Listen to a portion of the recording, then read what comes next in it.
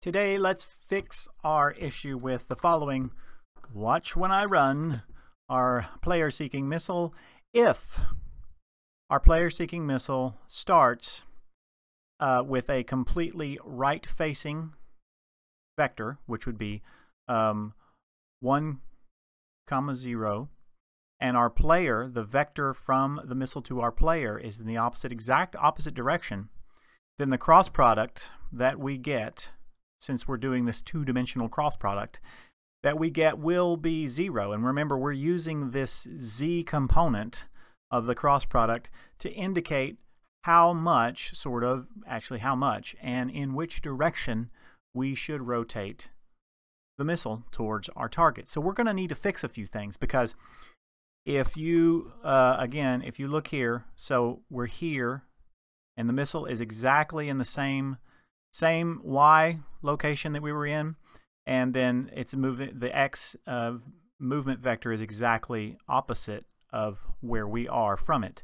And the reason that it was working before, if you remember, is because I was inadvertently taking a point that wasn't on the center of these sprites, and instead doing something that was offset. Inadvertently, I didn't mean to do it. It was a bug, but it ended up working correctly, didn't it?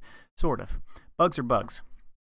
So, but first, I want to concatenate some of this information. Let's do a let's print some stuff. So let's print the to-target vector, and that will be this stuff. We're gonna just kind of print it all at once, and then we'll print missile direction, and then we'll do that. And instead of the space, we'll do a comma. And let's see what that does. I've got it on debug already. I'll drag that over here. So now we have, and you can see the to-target, we have a -1, 0, and I need to move that so that we can, oh look, it's medial missile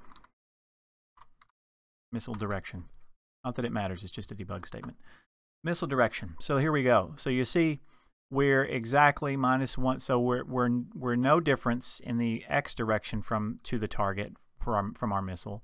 Our missile direction is the same in the y direction, and it's just opposite in the x direction. So we need to give the missile a nudge whenever our y positions match like this, and our x positions are basically the opposite of one another. And this, you know, this is sort of a corner case, I guess you could say. And so we could also bring our test over here, and we could say, we could do the same thing. So if we put our player over here at 400, and then we told our missile to have a 180 degree, so go to the left, we're still going to get the same thing. It's going to look like this. So you see this -e to the -16, so that's basically 0. You know, and so it's doing exactly the same thing. So let's do the following. Let's check and see. So here's where we get that cross product. And so let's say if the cross product, the z component, is, let's say, less than 0.05. So really small. We could do 0.005. I don't know.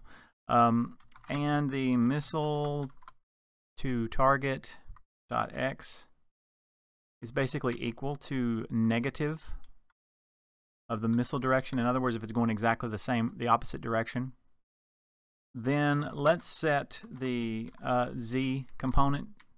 Let's just set it to 10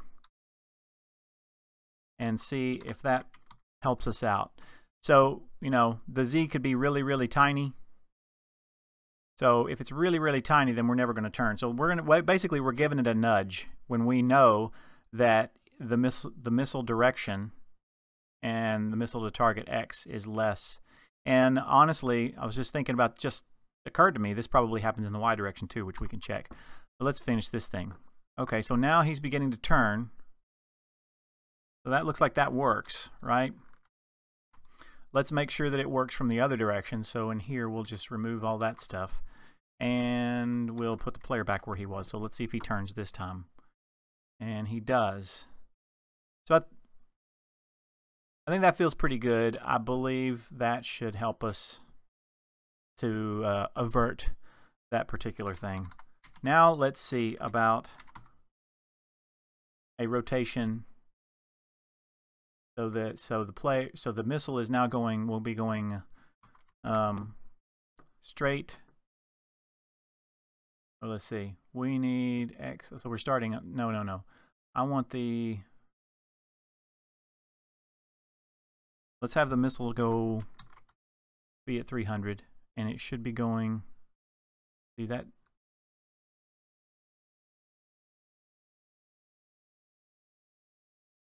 Let's turn off this update just for a minute. I just want to see where the missile is placed.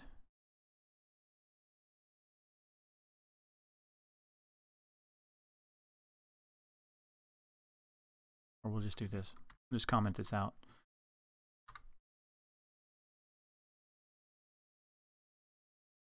Okay, sorry about that. It's actually pi over 2. Of course, 90 degrees. So then we should have that. And let's move our player up a little bit so that we can actually see our missile. And we'll put our missile at, I won't say 250. Let's put it in at 200. Let's check this real quick. Yeah, so now he's going exactly the opposite. So we'll have the same thing happen, but it'll be on the Y axis. And look at this. I need to get rid of that print statement, don't I? That was from some, debugging last time, I believe. That's not where I want to do it. Let's do that real quick. Well, that's the test stuff. We don't need any of that. Main menu. We want to be in here, right here. So we'll just get rid of that so we don't see those prints anymore. All right, so let's uncomment this and let's see if the missile correctly turns. It probably won't. Yeah, because we have the same issue, but this time it's our Y's that are opposite. See that? So all we need to do is basically the same thing that we did for the X's whenever the X's are the same. So we can say, we'll add some parentheses so that basically it's if this missile X, if they're opposite, or the Y's are opposite, then we'll add this nudging factor to nudge it so that it can start heading in that direction. Let's see if that, yep.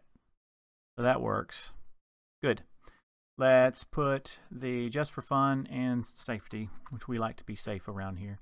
Safety is #1 priority. So let's, and let's point the missile up. And he is coming back down. And I could show you all this, but it's... So yeah, that's looking right. So basically now we have this, if our X or Y is in the completely opposite direction, then we're going to get probably going to have a 0 or close to 0 on the Z component. So we don't want that to happen. And with this additional if statement, we can fix that. I'm going to leave this like this, except this was 350, wasn't it? I'm just going to, yeah. Okay, and then if I bring him down. Let's do this real quick. So 350. Let's put our guy at 450. So he should really have a 0. Yeah. Basically right at him. Okay. Great. That fixes the issue with the missile if we have any of these basically 4 corner cases where our three-dimensional cross product is 0, So now and again, we're just using that Z component of the cross product to just indicate if and how much and which direction we should rotate. So it's sort of the strength of rotation from 0 to 1, and then the sign we use to kind of tell which way to rotate. So cool. And I will leave this in. We'll leave this in too. And with that, I think we're gonna sign off, and we're gonna sign off with a better missile. Next time, next time we need to address this elephant in the room, which are this non-axis aligned bounding box collision, which we may end up using the Minkowski sums, which is a very interesting way to do things. So with that, I'll see you next time.